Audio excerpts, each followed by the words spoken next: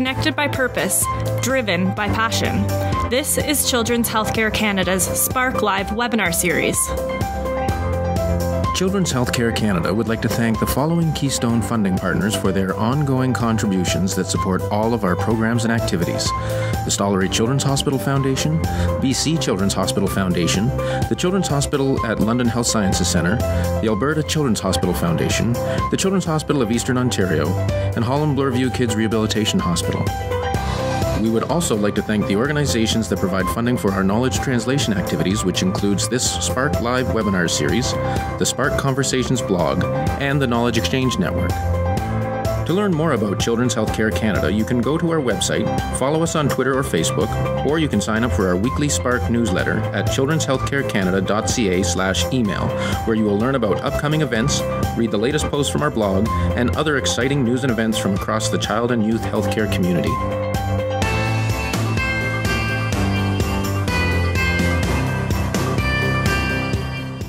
Hello everyone, welcome back to Children's Healthcare Canada's Spark Live webinar series. This is our first webinar of the new season, and I'm Lisa Stromquist, your host for the next hour. Spark Live is where we gather each Wednesday to curate, convene, and showcase excellence and innovation from across the child and youth healthcare community. Our goal is to spark conversation, ideas, and action. Since we're live, I just want to remind everyone, you do have the opportunity to type questions into the question box at any time. So please don't feel you need to wait until the end of the presentation before you start entering your questions. Also, feel free to share your thoughts on Twitter and be sure to tag us at Child Health Can. Before we get started today, I did want to remind everyone about the Children's Healthcare Canada's annual conference, Connecting Health Systems for Kids. It's December 8th to 10th here in Ottawa, and early bird registration closes on September 15th. So we have a great event planned. It's moderated by Andre Picard and Dr. Christine Chambers. Some of our keynotes include Zaina Kayat and Mayan Ziv. There are plenty of panels, concurrent sessions, a poster fair, hospital tours, networking and social events, and we just hope that you'll join us here. So on to today, just a reminder, September 13th is World Sepsis Day. And so we're really excited today to welcome 3 individuals from SickKids to share their journey from the evolution of a sepsis screening protocol in the emergency department to clinical pathway development, spread to inpatient care units, and the recent development of EPIC tools to support a reliable approach to sepsis recognition and management. So our presenters today are Julie Watson, a nurse practitioner, Division of Hematology and Oncology at the Hospital for Sick Children, Amanda Ellenberger, registered nurse, professional practice coordinator, the Hospital for Sick Children, and Dr. Deborah Schoenfeld, Assistant Professor, Department of Paediatrics, University of Toronto, and Staff Physician of Emergency Medicine at the Hospital for Sick Children. So I'm just going to pass the microphone over to the SickKids team and listen to this. We're going to learn a lot more about their sepsis protocols.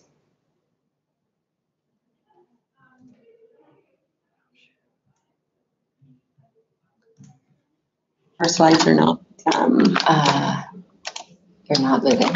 Oh, there we go. Okay. All right. Back in action. Okay. So we'll just jump right in and go over the goals and objectives for today. So at the end of this talk, we hope that participants will be able to understand an approach to improving reliable sepsis recognition and management in a tertiary care pediatric center, recognize challenges associated with implementing and sustaining a hospital sepsis program. So to maintain full transparency, we'll discuss some of the challenges and roadblocks we've encountered, identify approaches to knowledge translation, quality improvement, and program evaluation, and appreciate the need for national collaboration to standardize sepsis data collection and benchmarking. So just a word about kind of tips and lessons learned. So we have embedded some of our lessons learned throughout the journey in this presentation. And the purpose of this is just to kind of inform you. And we really do hope that some of these tips will prove helpful to your respective teams. So I won't belabor the point too much. Most of you kind of already are convinced of this and know that sepsis is a leading cause of morbidity and mortality in the pediatric population. Mortality rates in North America are in the 4 to 10% range, but actually truly a lot higher than that, probably closer to 20 to 30% in complex care patients and in cohorts that are in the intensive care unit. For a number of reasons kind of listed there, we also know that over the past several years, there's been an increasing prevalence in the rates of severe sepsis and septic shock. And then finally, we know that early recognition and timely management with adherence to internationally recognized guidelines leads to improved patient outcomes. So, sepsis protocols or so-called bundles have been associated with improved outcomes for children.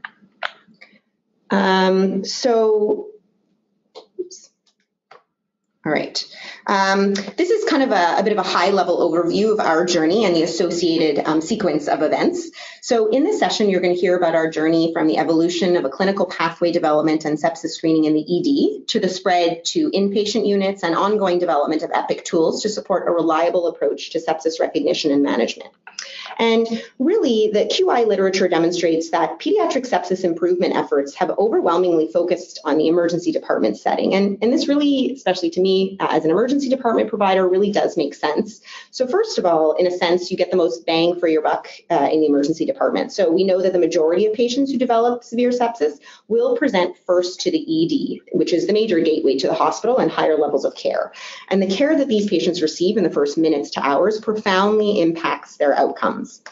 Second, the ED is kind of like its own microsystem within the larger, much more complex hospital macro system. So although chaotic and unpredictable, it's often easier to implement change in a 30-something bed outpatient unit than it is in a 300-plus bed inpatient unit with 10 different wards. And that comes with its own host of challenges, which Julie will explain more in a little bit. So, our sepsis initiatives at SickKids really started in our ED as well. So a quick look back to 2014 reveals that at the time, we did not have a standardized pathway for managing ED patients with septic shock. There was significant inconsistency among providers regarding fluid administration strategies, antibiotic selection, and laboratory evaluation. And there was no systematic way to identify patients with grossly abnormal vital signs or other risk factors for sepsis. What we did have was a sepsis-related sentinel event, which was the death of a previously healthy 5-year-old female over a several-hour time frame in our emergency department from what turned out to be group A strep bacteremia. And this event was called sentinel because it really, it signaled the need for immediate investigation and response. And indeed, this was the event that prompted our executive leadership at SickKids to really demand changes in the ED and throughout the hospital. So in the fall of 2014, we really started to look at recent cases of septic shock from the ED, and it was helpful for us to kind of create visual timelines of care for these cases. So I'll present a couple of cases to you now. Important to kind of highlight, these are 100% real cases of patients we saw and kind of real timelines. So then this initial case was a 15-year-old male presented to triage with fever, vomiting, and decreased energy. And you can see from the timeline, he arrived around 8:27 in the morning. 10 minutes later, he had his first set of vital signs. He was found to be febrile, tachycardic, had an initial blood pressure which revealed hypotension. An ER response was activated, and this is where kind of a bell rings overhead and a bunch of providers are brought immediately to the bedside for resuscitation. He quickly got IV access, got some fluids administered, received broad-spectrum antibiotics. And you can see that basically his antibiotics and fluids were delivered kind of in well under the 1-hour goal time frame, and he was admitted and treated very well for what turned out to be an episode of E. coli urosepsis. So all of this to show, when we do it well, we do it really well. But I think it's important to kind of contrast this with a case of a child who was seen not 40 days later in the exact same season. Similar, a 10-year-old female who presented to triage with fever, sore throat, and abdominal pain, who presented around 4:40 in the afternoon. 10 minutes later, also had her first set of vital signs, was found to be tachycardic and tachypnic, had no blood pressure measured, not because of any mistake that any nurse made. This was simply not a part of our triage vital signs at the time. It was a busy night, so this patient was put back out in the waiting room for a couple of hours. Later that evening, when she was brought back into a room, she was found to be persistently tachycardic, tachypnic, and now frankly hypotensive. You can see it took some time to establish IV access, to deliver fluid boluses, and there was a marked delay till she received antibiotics and vasoactive agents.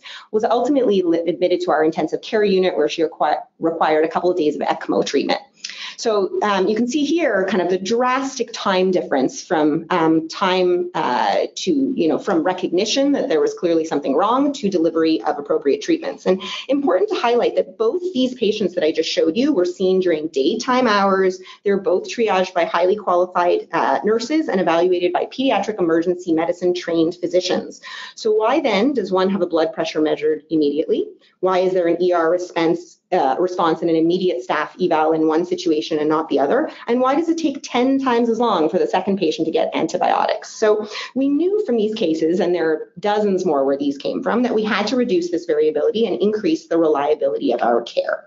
So sharing these stories kind of brings me to our first tip from our experiences. So in order to convince and prove to people that this is indeed a big enough problem to merit major changes, you're going to have to engage your audience. So there are a few things that are more powerful than real stories of real patients in your local environments. So exposing system inadequacies or quality and safety problems by highlighting cases that didn't go so well is generally not something we're typically comfortable with in medicine, but this is especially necessary because there's often a large disconnect between how well we think we perform and how we actually perform. So, especially if you come from a children's hospital, you're likely to get a lot of pushback and hear things like, we don't have a problem here. We see 70,000 children a year. We know how to identify the sick ones. But real cases can really provide some pretty dramatic evidence to show that change is necessary.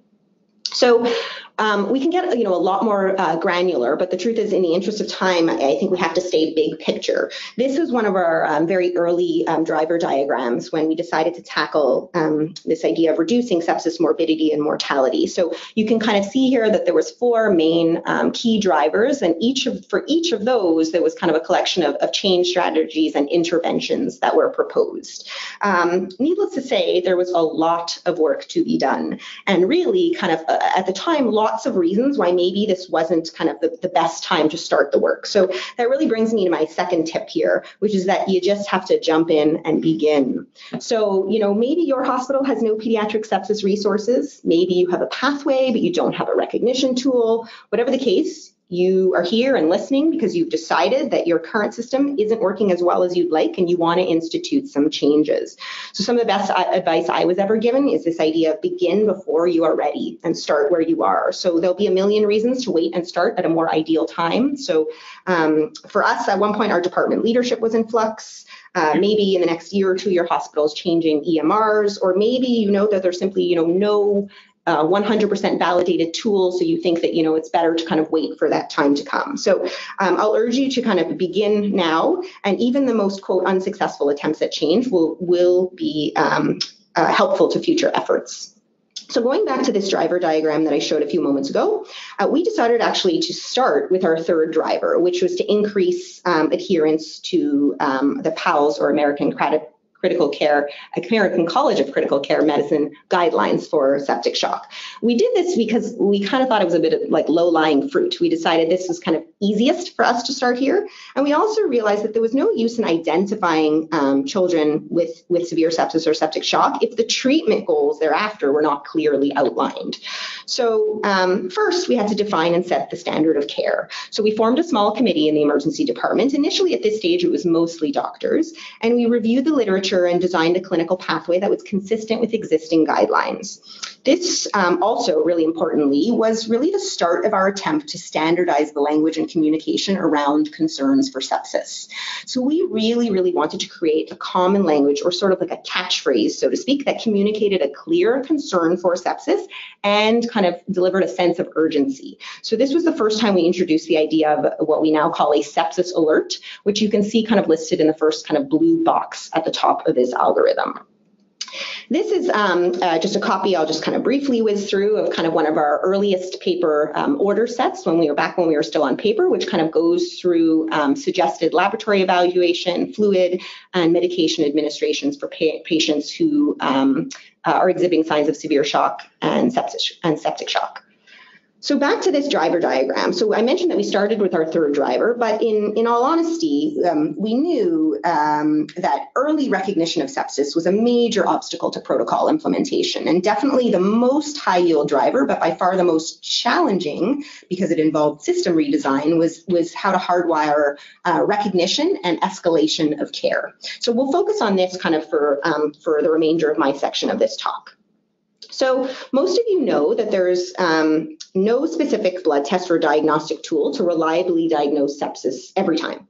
So heightened awareness of the basic signs and symptoms is critical. Now, this is kind of tip number 3 from us to you. Please do not reinvent the wheel. So you will notice that, most of you probably know there's a lot of screening tools that are already out there. The basic elements of all these screening tools are really the same, and they include signs of infection, age-specific vital signs, signs of impaired perfusion, and the presence of comorbidities or high-risk conditions. What you should not do, I would say, the only major no-nos are to just go ahead and kind of quickly just adopt an adult tool with no age-specific vital signs. Or if you work in the emergency department setting, probably not very wise to adopt a tool that puts a lot of emphasis on laboratory values, which are not likely to be available in many cases, especially early on in an ED course. So again, sticking with this idea of kind of not reinventing the wheel, I'll just kind of present to you a couple of screening tools which are out there you may or may not be familiar with already. On the left, you can see the screening tool from the Pediatric Septic Shock Collaborative of the American Academy of Pediatrics. Our screening tool was actually based on this screening tool. And on the right side of the screen, you can see the CAP-HC screening tool, which you can find on the Children's Healthcare Canada website, which was released in 2015. So this was the initial triage algorithm, what our initial triage algorithm looked like at SickKids. So the most important part, hopefully you can kind of zoom in here, but the most important part is this kind of pink box, which basically asks the triage nurse to assess for the presence of abnormal vital signs, perfusion abnormalities, and high-risk conditions, and kind of asks the nurse to generate a score, and kind of based on that score and the presence of certain high-risk criteria, a sepsis alert should be generated. You'll see it asks questions like heart rate in the red zone. So our previous EMR it was lovely, kind of automatically categorized vitals as white, pink, or red, which reflected normal, somewhat increased, or significantly increased heart rates, respectively. This were based on CTAS guidelines. So if your facility uses paper charting, it would be perfectly reasonable to use certain heart rate cutoffs for infants, toddlers, school age, and teenage patients. Our inpatient sepsis pathway, actually, which you will see soon, uses this simplified approach. You'll also notice we had to specifically request a triage blood pressure measurement for tachycardic patients. This was a significant practice change at the time for our group. And then finally, the last big practice change that this entailed was a rapid MD notification and patient assessment to determine if the sepsis pathway or order set was needed. So this was a lot of change for our MDs and RNs, so we had to be sure that we were thoughtful about informing and educating our frontline providers. So to heighten awareness, an educational campaign was extended to all emergency department personnel and took place in the form of presentations during divisional rounds, MD business meetings, nursing meetings. We offered nursing workshops. These are actually mandatory workshops, largely revolving around rapid IV fluid administration techniques and preparation of vasoactive medication infusions. Our guideline was made readily available throughout the emergency department, and we sent out regular email updates on changes. And finally, perhaps most importantly, we sought regular feedback from frontline providers when we first introduced the screening tool and every version thereafter. So before we went live with any change, we created mock scenarios to conduct usability testing to ensure that our designs were functional and user-friendly. And we conducted surveys to gauge satisfaction. And we continue to welcome email and in-person feedback. And I will tell you, not a week goes by where we don't get tons of feedback. So although the paper tool was a great way to start, by this point, our nurses were now documenting electronically on a new electronic system, which was EDIS, or Emergency Department Information System. And asking them to fill out a paper form was neither reasonable nor very effective. So we knew we had to go electronic so we could keep our frontline providers happy and actually systematically track our screening rates, which we had not been able to do until this point. So this, again, was kind of a sort of a broad overview of our driver diagram when we initially decided we were going to make the transition from paper to electronic screening. This is kind of what an initial version of our electronic screening looked like in our old EDIS system. So a nurse would enter the vital signs and be guided through a series of questions, which you can kind of see here. And then this is what it looked like when a sepsis alert was generated from triage. So this big bright red banner popped up automatically, so everyone in the ED would be notified when there was a potentially sick patient in a room.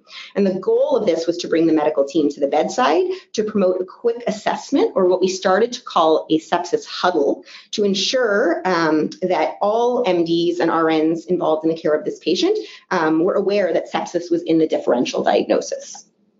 So my next tip is another important one. So whenever you're asking people to adopt a change, it's important to keep them engaged, involved, and updated.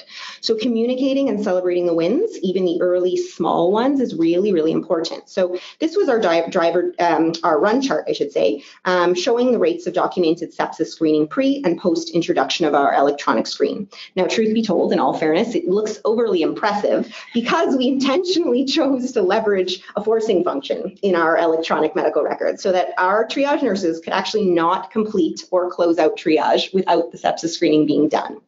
I should also mention that the percent of eligible patients with the documented sepsis screen that you can see here on the y-axis was the first sepsis-related indicator to be included in our hospital quality improvement plan back in 2016 and 2017. When we introduced the triage screening, we also tracked time to complete triage. And we were excited to show our nurses that the screening had not significantly prolonged the time it took to complete triage for patients. And then finally, this is an example of kind of emails that we were sending out during our audit and feedback phase, during kind of the early phase of introductions of our sepsis initiative, where we sent provider level feedback on sepsis cases that were seen in the ED and really celebrated cases that went well, with specific details around kind of real patients from our local environment. All right, so just when people were starting to get comfortable with one electronic medical record, we had to change EMRs. So at this point, our group was so familiar and reliant on our sepsis screening that it was designated one of the few top priorities for our Epic Go Live Day.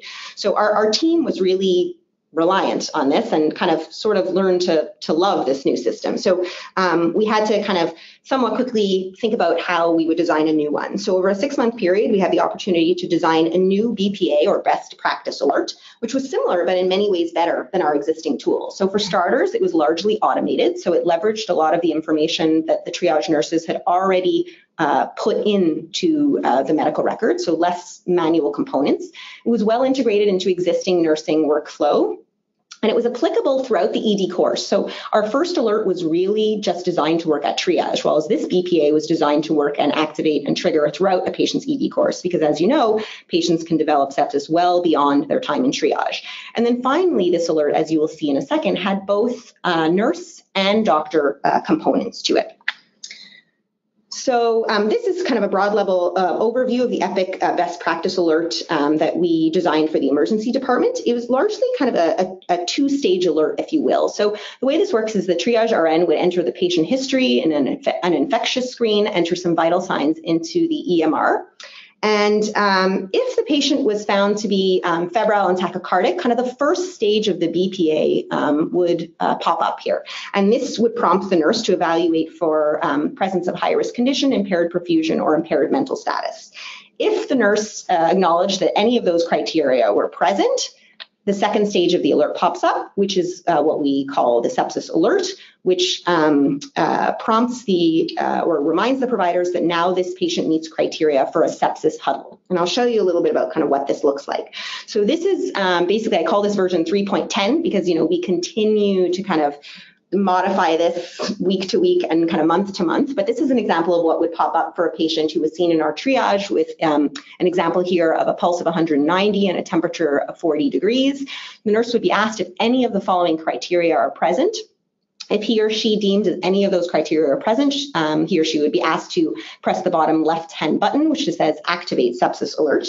If that is activated, this would be the second stage of the BPA that would pop up, which is the actual sepsis alert, saying that the patient meets criteria for a sepsis huddle, and would prompt the RN to notify the attending provider, or in some cases, if the staff doctor is not available, our charge nurse instead. And then when the doctor logs into the chart, he or she is met with this BPA, which is a MD-specific BPA, which basically prompts the doctor to do an evaluation of the patient and determine if a sepsis pathway is needed. So you'll see here, and I'll circle back to this in a few moments, that the physician would decide if the patient was a code sepsis or a critically ill patient requiring a full sepsis pathway, a sepsis watch patient, which is a patient maybe exhibiting some early signs of septic shock, but not kind of fully there just yet. Or if this was a patient with really no concern for sepsis currently. So maybe this was a patient who had received a ton of Ventolin and was tachycardic secondary to that.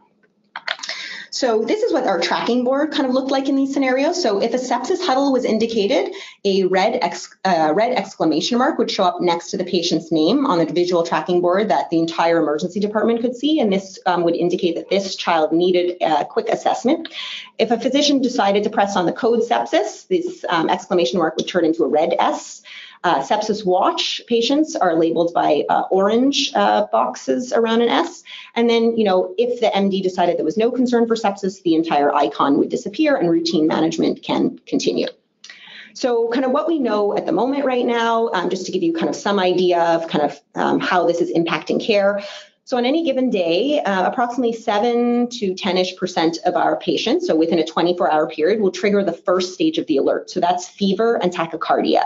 Keep in mind, the large majority of these patients, the alert will be shut down after that because they will have no high-risk conditions or signs of impaired perfusion. About 20 to 25% of those alerts make their way to an MD and require a sepsis huddle. That's anywhere from 3, tends to be closer to 3 in the summer, to 6 on a really busy 24 hours. We felt like these numbers are very reasonable considering our volumes in the emergency departments. For those patients who trigger from triage, our provider initial assessment times are very rapid and certainly kind of a lot lower than comparison CTAS-2 patients. Although we don't have the exact numbers for sensitivity and specificity, what we do know is that this is a screening tool designed to be overly sensitive, and we know there will be lots of false positives. We do know that about a third of our MD alerts, or patients who require a sepsis huddle, ultimately are discharged home. And these numbers are really in line with a lot of the other literature out there for other institutions who have emergency department alerts. So some of our lessons learned kind of really quickly. The first I will say is that in both adults and children, the systemic inflammatory response criteria have been criticized for their broader inclusion of mild symptoms and lack of specificity. And indeed, we have also found that especially in respiratory season, the inflammatories triad of fever, tachycardia, and tachypnea is very common and often flags kids unnecessarily. So our newest alert actually took tachypnea out of the alert and really focuses more on signs of impaired perfusion. The second thing I will say is that the initial clinical picture is not always obvious. So it's not always black and white. And asking our providers to do an assessment of a child and say, okay, is it sepsis or not, is oversimplifying things a little bit. So that's really what prompted us to introduce this 2-tier system that I just showed you, which differentiates code sepsis from sepsis watch and really allows our clinicians to be a little bit kind of unsure about those kind of high risk patients who are tachycardic and label those patients sepsis watch patients and keep an eye on them. And then finally, I've alluded to this before, I would say, whenever possible, remember to leverage existing resources. So we probably unnecessarily spent a lot of time and effort creating our BPA from scratch when we didn't need to. There's lots and lots of great resources in Epic Foundation that you should definitely look for and use. And then the last thing I will kind of end on was some of the challenges that we faced in the emergency department. So as I've already alluded to, in the kind of short 4 to 5 years that basically we've gone through all of these changes, we've gone from paper to one electronic system to a second electronic system. We really haven't been in a real significant plateau phase kind of since all of this started. So that has proved challenging. We continue to kind of battle with this idea of kind of alert fatigue, where there's kind of a delicate balance between making sure we catch all patients, but not over bombarding our clinicians with alerts. So we continue to work through kind of glitches in our alerts to minimize alert fatigue. There are still manual components of our BPA which are prone to human error, so we have to ask nurses to identify high-risk conditions. We are currently working on embedding all of that within Epic so that our EMR can actually do the identification of those things for us. And then finally, I would say really the biggest challenge has been data collection for us. So first off, we have struggled with how we define severe sepsis and septic shock, and there are, as you may know, various strategies used for case ascertainment. So there's research definitions of sepsis, so these are the 2005 Goldstein criteria. There's administrative definitions, or ICD-10 codes, and clinical judgment sort of definitions, so to speak. So these are physician documentation of sepsis or delivery of predefined sepsis treatments. And the strategy used varies from institution to institution and study to study. So this lack of consensus or gold standard has been problematic for many centers involved with this work. And then I would say next, this work is very resource intensive, and we, like many centers out there, lack some of the support and resources for identifying a correct cohort, as well as reporting required variables. So accurate capture of sepsis patients and characterization of each encounter typically requires creation and interpretation of EPIC reports, as well as loads of manual chart review. So the approach is quite resource intensive. But now that we have survived kind of our first year in EPIC, we're hopeful that we will have the resources to create some of these meaningful reports. And as you'll hear in the next part of this talk, we now have an action plan for defining and tracking some of these outcome and process measures. So on that note, I will kind of pass the talk over to Julie Watson, who will take over. Great, thanks, Deb. We are going to now transition to our inpatient unit, talk about a clinical pathway development, and implementation and education sort of delivery process that we went through. And we'll talk a little bit about sort of some enthusiasm that we have around the development of inpatient sepsis BPA tools, hopefully coming soon. So here we go with the inpatient. And a warning to all, this is going to sound really low tech compared to what Deb just spoke to us about, because we do not have any of these electronic sort of alerting tools. But that's okay. It's still, I think, hopefully will provide some tips and strategies if this is kind of where you're at as well. So thinking again about sort of, what was our motivation and prompt to do this work, going back to about 2016, which was when we started for the inpatient areas, really thinking about quality improvement for sepsis. Our sort of survey of the landscape showed us that we really had no standard or guideline for sepsis care. There was no inpatient sepsis screening modality. We did not have embedded sepsis order sets. We did have an electric EMR at that time, but no specific order set for sepsis. And there were, around that time, 2015, early 2016, 3 more sepsis-related sentinel events that really sort of kicked off our deeper dive and our executive sort of demand for some work here. This just shows you some of those sentinel events, and this includes the one that Deb alluded to, plus a couple of others. And you can see that these events occurred across our inpatient medical and surgical units. So themes from our serious safety events, so in that deeper dive and that root cause analysis, these were some of the main themes that were common across these cases. There was delayed recognition of suspected sepsis, some delays in administering fluid resuscitation and antibiotics, a lack of timely escalation, so escalation for MRP notification and assessment, delays in escalating for IV access, and delays in engaging our critical care response team or that clinical expertise to assist with the patient with shock at the bedside. And really, I think, was highlighted and really came through strongly as well was gaps in communication or poor situation awareness and clear communication about a concern for sepsis, a patient who had received some treatment for sepsis and perhaps deserved increased monitoring or further consultation, but that sort of communication for further action was sort of missed or not strong enough. So within our hospital at that time, we were also embarking on a major patient safety project. We call it Caring Safely, and this is in association with the Solutions for Patient Safety.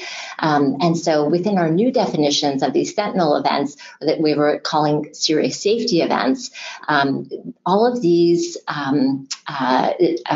causes of harm fell into that category of preventable harm. So we knew that what we needed to do was to sort of look at, why was there so much variability in practice?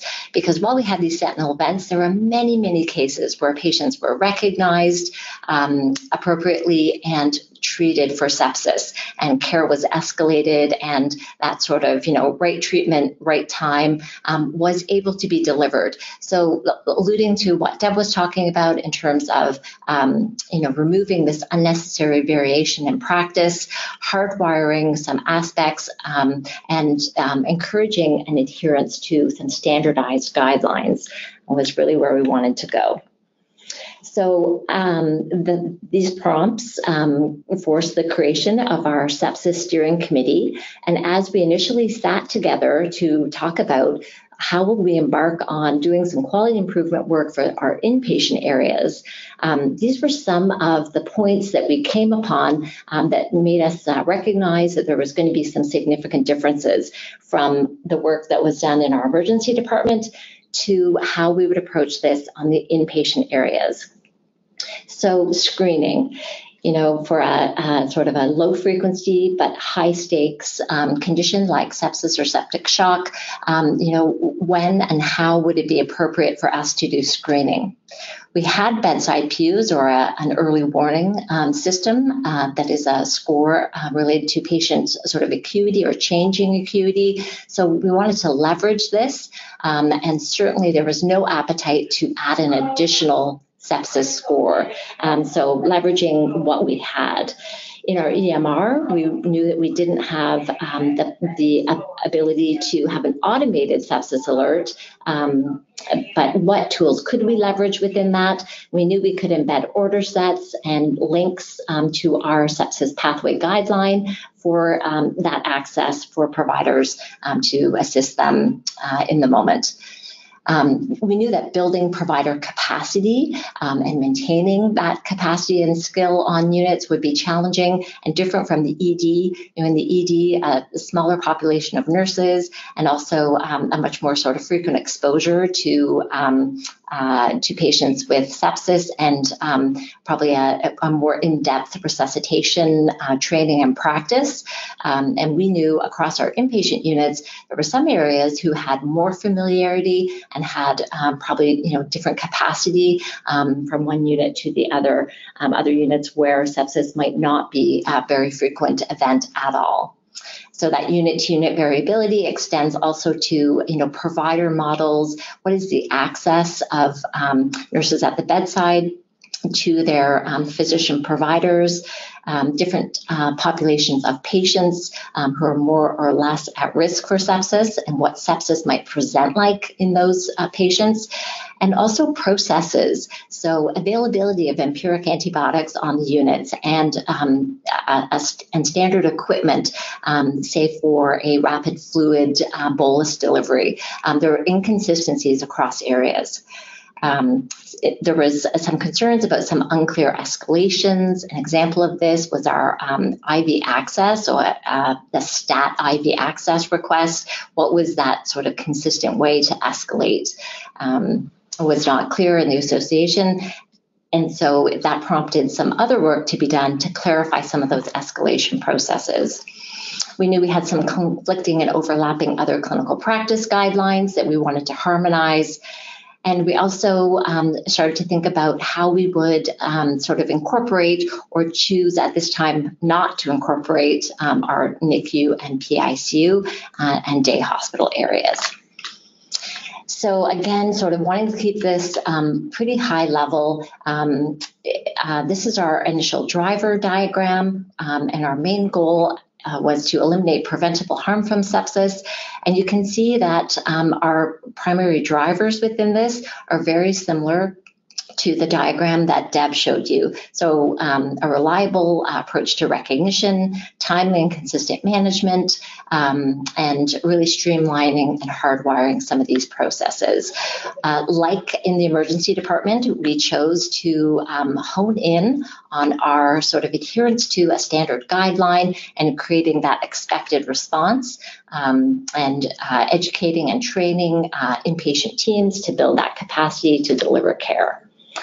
So here's where I'll sort of talk about one of our tips, and this will relate to the development of our inpatient sepsis pathway. Our focus was to identify some of our local and in situ barriers to performance, and then design a guideline that would address some of these processes and remove barriers to delivering the right care right. So embedding some processes to make it easy for providers to do right things right, and hardwiring these where possible. So just briefly, because we can certainly make this available for folks after the presentation, I just wanted to show you what our inpatient pathway looks like. So this is the pathway exists in a sort of fold card kind of in-hand tool. It also, of course, exists electronically. And this is the front side of the page if you were looking at it in hand. The front side focuses on recognition. And so here's where, like Deb described, we focus on the identification of patients who have some indication of clinical change, increase in acuity, or some deterioration. And if those patients have a known or suspected infection, then it prompts providers to use a stop, think, act, review process to think through, is this patient with a high-risk condition for sepsis, and to then focus on a comprehensive perfusion assessment, including mental status abnormalities, perfusion abnormalities, and not just blood pressure. That was one of the things we knew. There was sort of a default to think about a patient with severe sepsis or septic shock must be hypotensive, but trying to get providers to move away from that and think about really perfusion. So that's just a bit about the recognition pathway. One other thing I would like to point out was the embedding of a structured communication tool using SBAR for providers to communicate with each other about a concern for sepsis and to create that situation awareness. So this is the management pathway, and you'll see it looks quite similar to the emergency department one. It really mirrors the ACCM PALS guideline, but we sort of embedded a few prompts to sort of, hardwire some of those things, such as opening the sepsis order set. There's a empiric antibiotic selections, and moments for escalation, just as a sort of prompt or reminder of some of those critical time points in that first hour management. So here comes to tip number 7, and that goes back to the use of that structured communication tool, SBAR. So using structured communication to create situation awareness and a shared mental model. We really recognized as we embarked on our education and doing lots of team training as we implemented the education across our inpatient areas, the importance of saying sepsis. The importance of using also simulation to practice that effective team communication and using SBAR, and trying to also encourage providers of how to embed this clear communication into handoffs and transfers. So implementation and rollout to units, and again, I'll just sort of touch on this quite briefly. We, over a 6-month process, rolled out a unit engagement, embedding processes and awareness, as well as delivering the education bundle to all of our inpatient units.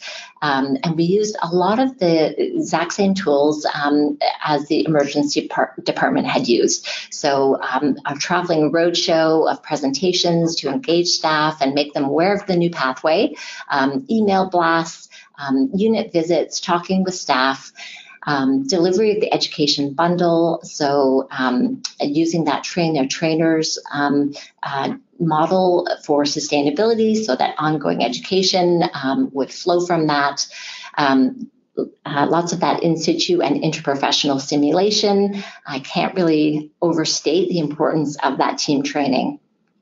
So embedding processes, as you see there, there's a number of strategies that we used. This was really key in terms of looking at culture shift and changing people's language so that when we all thought about sepsis, we had a sort of a shared mental model of our pathway, of the expected response, and of the patient safety language that we wanted to use.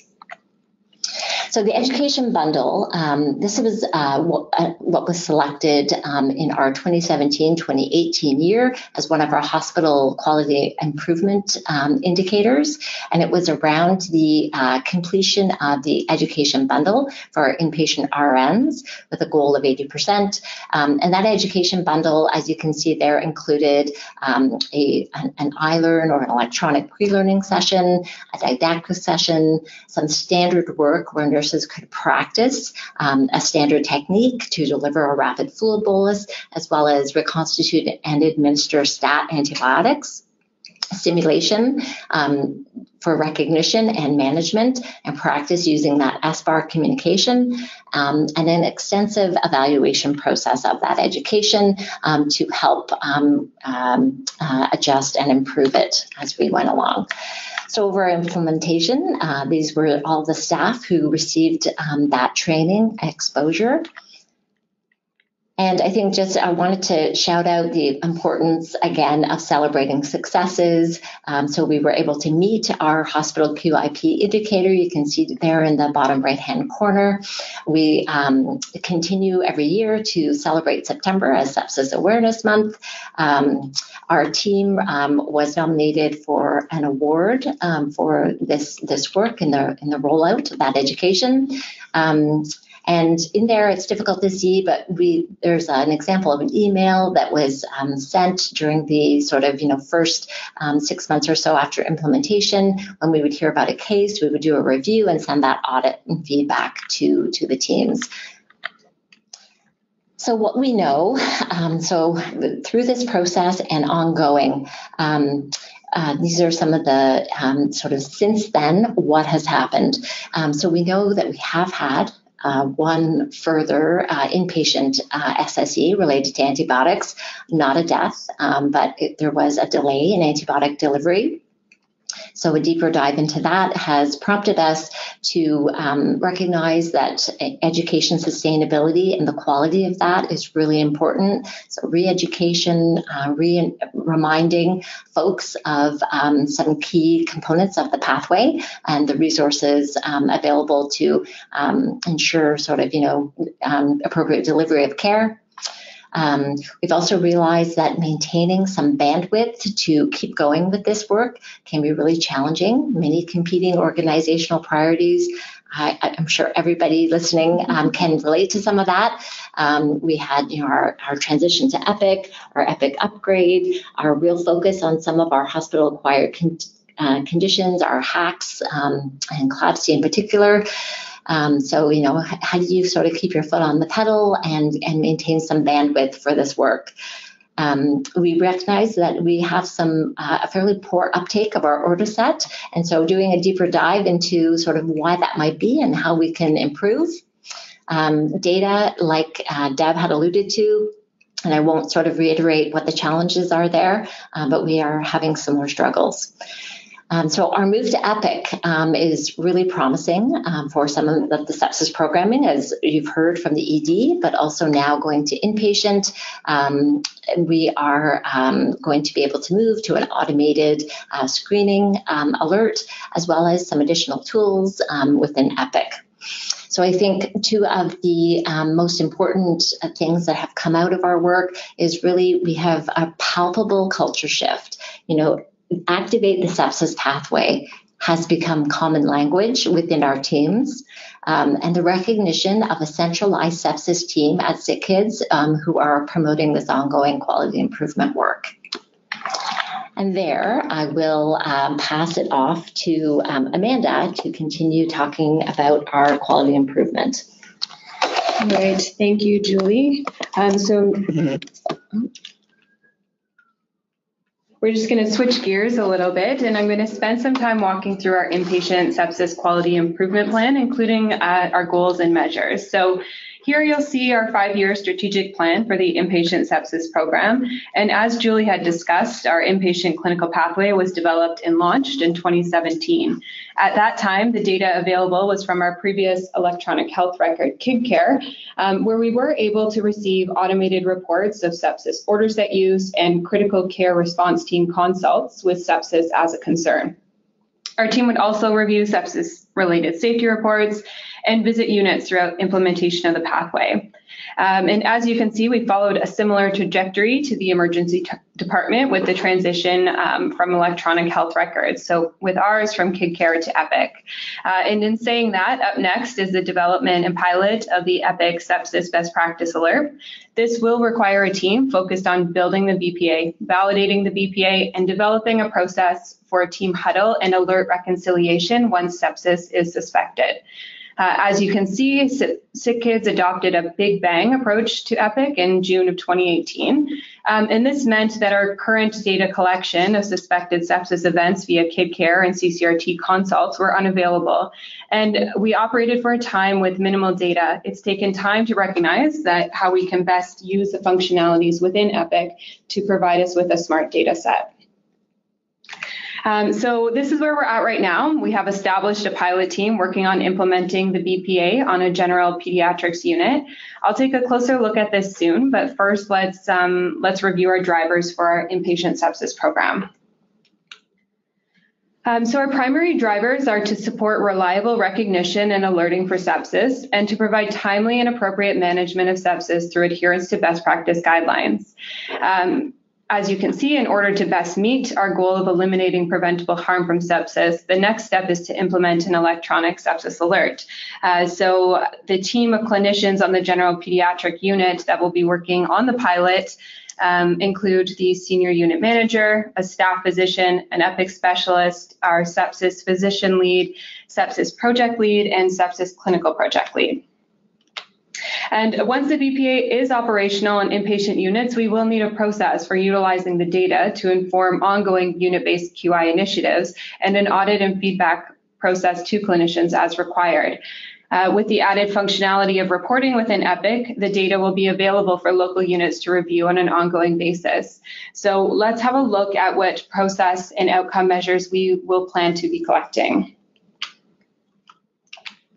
Our process measures will include percentage of BPAs with provider reconciliation, meaning that the provider has received the alert, assessed the patient, and has made a decision about escalating the concern for sepsis, time from first BPA to huddle, order set utilization, time to antibiotics, time to first fluid bolus, and the percentage of patients who have a blood culture and serum lactate drawn. So our outcome measures will include incidence of hospital onset severe sepsis relative to BPAs fired, number of safety events related to sepsis, ICU transfers associated with sepsis, ICU and hospital length of stay associated with sepsis, code blue or unplanned transfers for sepsis, and mortality with sepsis as a leading or contributing cause. Here's just some more details for what we'll be using for data collection. So time 0 will be the time that the BPA first fires to the clinician in EPIC. Time to huddle is defined as time 0 to the BPA being reconciled by the provider. Hospital onset is defined as a patient admitted to an inpatient medical or surgical unit for greater than 24 hours. And the unplanned transfer definition will be based on data from our critical care response team. So as Deb mentioned earlier, you don't need to reinvent the wheel. Connect with other organizations who have had success with what you're trying to accomplish. Or if you're an organization that uses Epic as your electronic health record, you can find out a lot of information through Epic user web webinars. Our team was fortunate enough to visit Nationwide Children's Hospital in Columbus, Ohio this past July. In terms of the Epic Sepsis BPA, Nationwide was able to share their immense expertise in the development of the Sepsis BPA and workflow, which we will use to model our program here. They were able to share their local team or their local program structures within each unit, who was responsible for collecting sepsis metrics and reporting to the organizational level. And Nationwide also shared their process for the huddle development, including their successes and challenges, which we will keep in mind when we develop our process here. We learned a great deal about the QI plan at Nationwide. We learned about the PDSA cycles they completed when implementing the sepsis BPA, and we were able to gain an understanding of how data was collected, and the understanding more about their metrics was a focus of our visit. So now we can anticipate data collection and analysis resources that we will require here at SickKids. Nationwide shared insights into their data validation methods. They were clear about what we would need before beginning our journey to the sepsis BPA on inpatient units, which has given our program clear direction on our next priorities. As you may be able to tell, our colleagues in Columbus are leaders in this work, and they were quite an inspiration to our team. So here's a peek at what's coming up in our sepsis journey. Some of our next steps in sepsis QI work include developing that program structure, so engagement of the steering committee to update drivers' metrics in our QI plan, establish inpatient teams with representations from physicians, nurses, and quality leads. And to sustain the momentum throughout the organization, we will require support from leadership teams to review cases of sepsis, investigate the root cause, and to share feedback with clinicians in their areas. We'll also need to process maps, so we will need to understand the current process for when sepsis is suspected, and to develop our huddle process among bedside clinicians to reconcile sepsis BPA. To accomplish this, we plan to schedule sessions with the pilot unit team, including nurses, clinical support nurses, staff physicians, residents, to identify the clinical workflow for assessing the patient and documenting.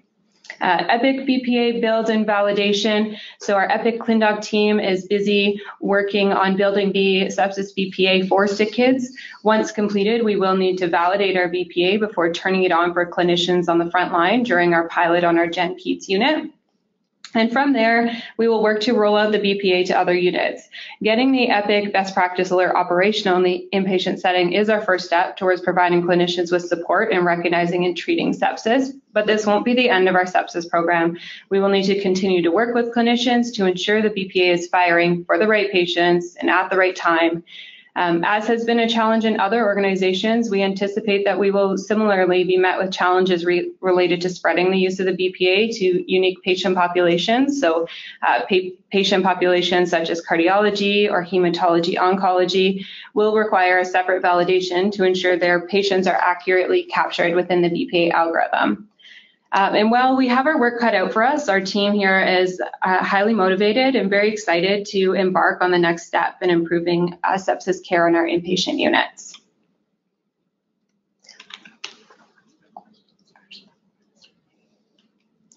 Okay, so we'd like to take this time. You guys everyone has heard from us. That if there are any, we'd like to take the opportunity to learn more about you or any questions you may have. Great. So we do have a couple of questions. We're really near the end of our time, so we'll just do a few of these. One of them is sending blood culture before starting antibiotics still part of the protocol? Yeah, so I think in ideal circumstances, the simplified answer to that would be yes. Now, that being said, I think everybody would agree that if that gets in the way of timely delivery of care, delivery of treatments such as antibiotics should never be delayed if blood cultures are not easily obtainable. But it's still considered kind of the highest quality of care to obtain blood cultures when possible. Agreed. And same for our inpatient pathway. So the sort of teaching to teams was that if there was sort of, any significant delay in sort of delivering the sort of next stages, that we would not hold antibiotics for a culture. Great. So another question, were balancing measures included in your ED and inpatient sepsis QIPs? And if so, what measures did you use? So I can speak to initially, kind of when we initially rolled out our screening. I think I showed one of the run charts for one of our initial balancing measures was timing of triage. So when we introduced screening, we were unsure whether this would dramatically increase the time it would take for nurses to triage patients. And we see up to 300 and something patients a day. So this was not kind of a trivial thing. So that was one of the initial balancing measures which we were able to show was not actually a founded fear. I think when it's a great question, when it comes to kind of going forward, certainly we're things that we are considering looking at are going to include false positive rates when it comes to screening.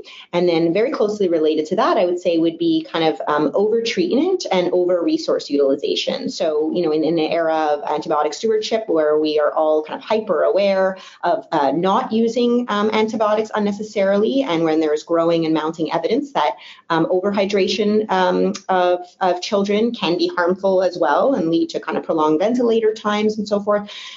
These are all metrics that undoubtedly we will have to try and track as well as we implement our sepsis screening.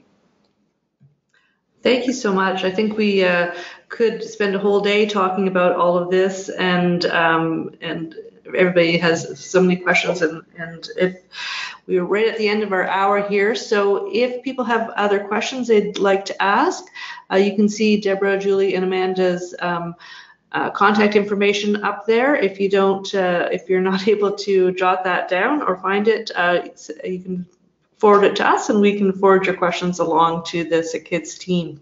So I'd really like to thank the three of you for a wonderful presentation. And like I said, I think we can check back in on your progress from time to time and see how things are developing.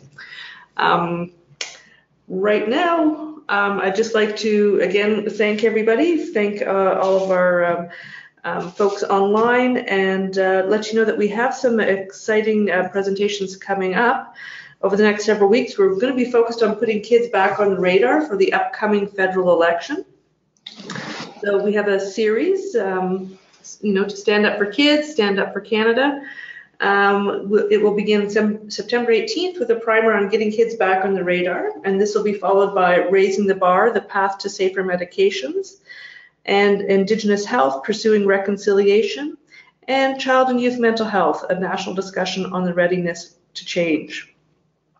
And also just a reminder again of our conference in December 8th to 10th here in Ottawa, Connecting Health Systems for Kids. So again, early bird registration is closing soon, so we hope that you can join us here.